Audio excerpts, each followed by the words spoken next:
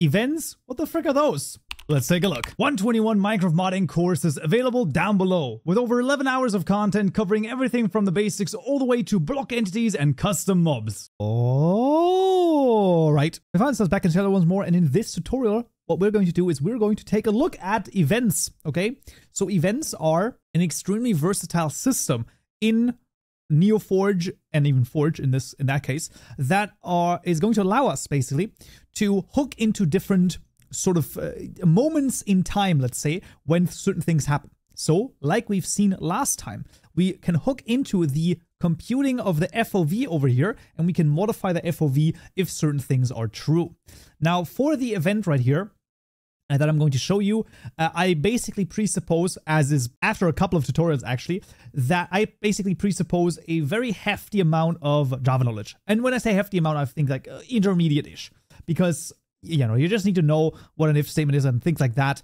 I know that a lot of people are trying to sort of, just, walk through this like with a head through the wall.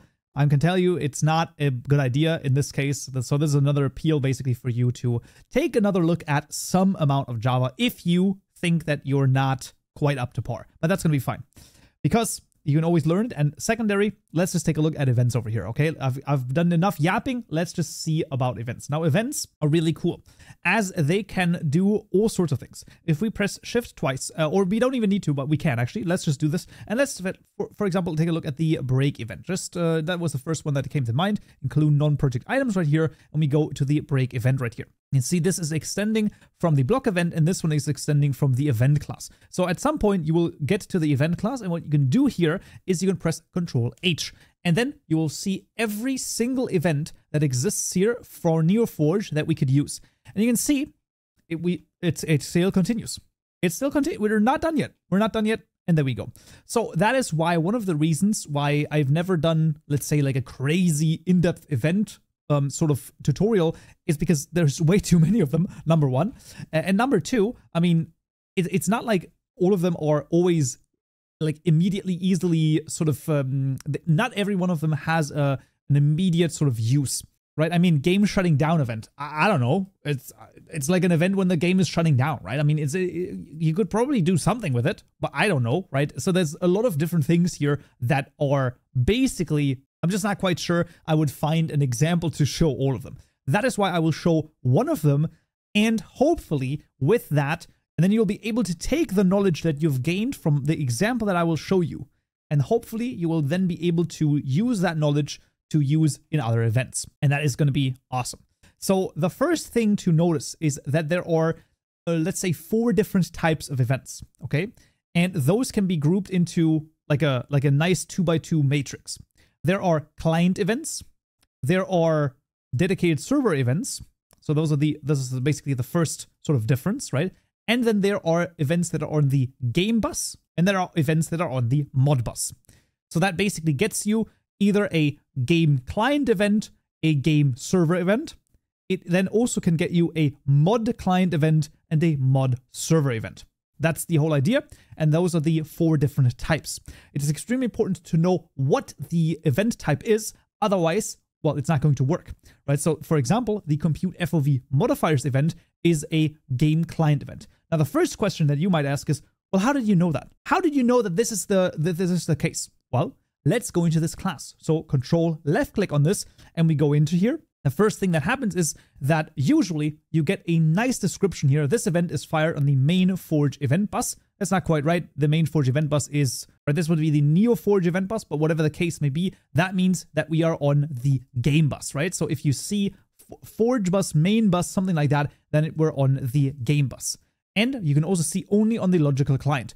So as soon as you see, hey, this is a client event, bam, we know dist is client. So we have one side sort of immediately easily identified, right? So this is client, we know this. Let's say, this like event bus or Forge bus, something like that, it doesn't say this, you're not sure. Okay, I'm like, okay, I know that it's on the client, but I don't know if it's the game bus or the mod bus. Super freaking easy. You look at the event class and you see that it only extends the event over here, right? And you go down all the way to event and you see it only ever extends from the event. Awesome. That means you basically, I think 100% certainty that it is the game bus. Now you might say, why? Well, let's take a look. if we go to our tutorial mod class and we go down all the way right here, we can see that we have a mod bus right here. Oh, look at this. So we already have used this before with the FML client setup event. And if we go into this, control left click on this, what you will find is that this extends the parallel dispatch. You could say, well, I still don't know if this is the game bus or the mod bus or whatever. Exactly. Control left click on this again.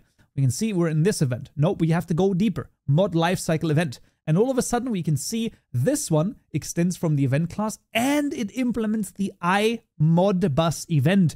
That means if it implements this particular interface, we have a Modbus event. There you go. That's literally it. That is the way to identify whether or not an event is, well, a client or server event and whether or not it is called on the Modbus or the game bus. That's basically the whole idea, and that is the way to identify this. Once you have done this, we can actually also see all of the events that implement the iMod event bus right here, and you can see those would all be mod events in this case, right? So you can see most of them are registering. Most of them are, modifying things that are when you register stuff. There are sort of behind the scenes things, data pack entry events. So you can see most of these are basically always the case when you're sort of, highest level overview. The mod events are usually when you're registering things and you want to then modify the registration, let's say, highest level overview. Whereas the game events, and this is crazy because it's called game events,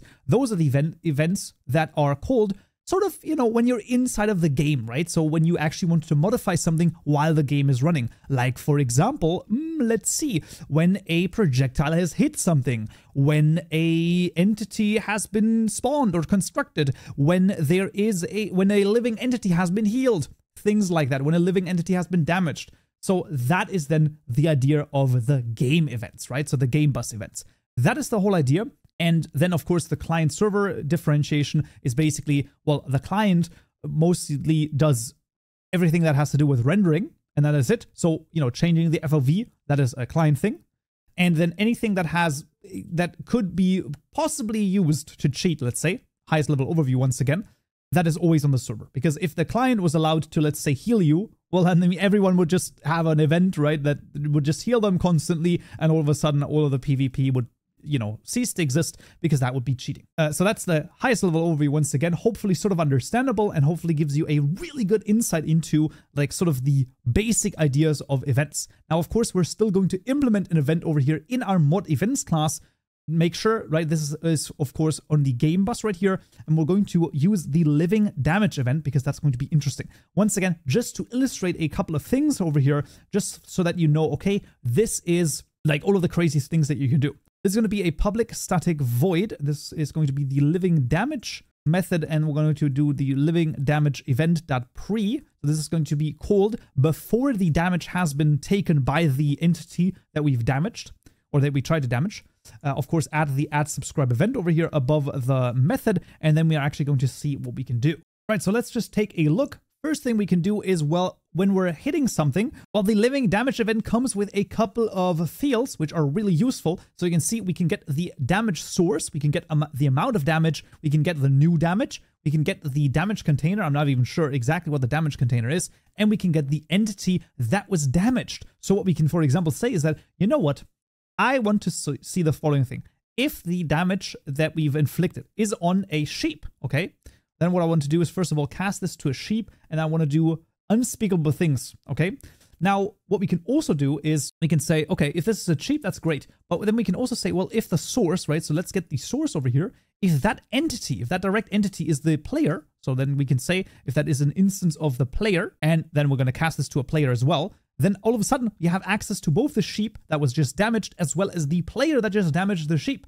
And we can say, well, now we get into interesting things, because we have access to the player, we can ask all sorts of questions. Once again, I want you to think about, when you're programming and doing these things, it's like a series of questions. If the player has a certain thing in its inventory, or it's holding something in his hand, if player, get main hand in item, get item. What do we want this to be equal to for something to happen?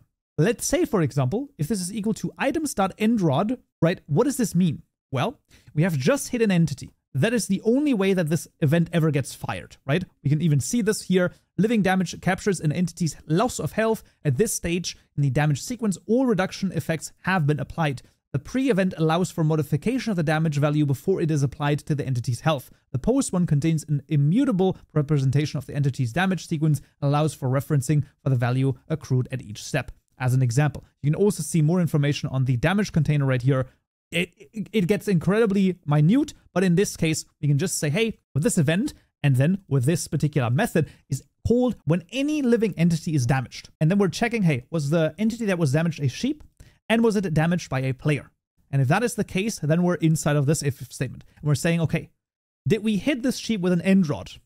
And yes, that is where I'm going. So if that is the case, then we're first of all going to say sayer.blend send system message component.literal, let's say, and we're going to say that player.getName dot, and then we want to get the string of this, just hit a sheep with an end rod, you sick frick.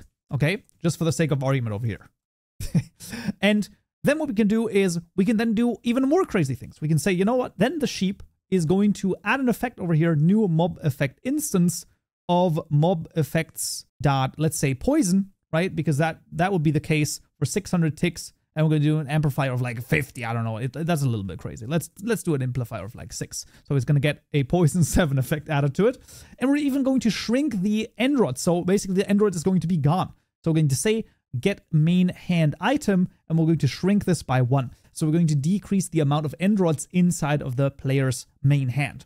And the cool thing about this is that we have just added a new functionality to a vanilla item. Think about this, right? I can hit a sheep with an end rod, and it's going to do something that it wasn't doing before. And that is why events are so insanely powerful, because you can add things to vanilla items, for example, right? Like you can add functionality to vanilla items. You don't even have to have access to the custom classes, because events handle a lot of stuff like this for you. Hopefully a really cool illustration. Just for the sake of argument, let's also see this in action, because why the frick not? But that is hopefully a good idea on how you can use events and sort of how they can shape the game and how you can make cool ideas and functionality with it.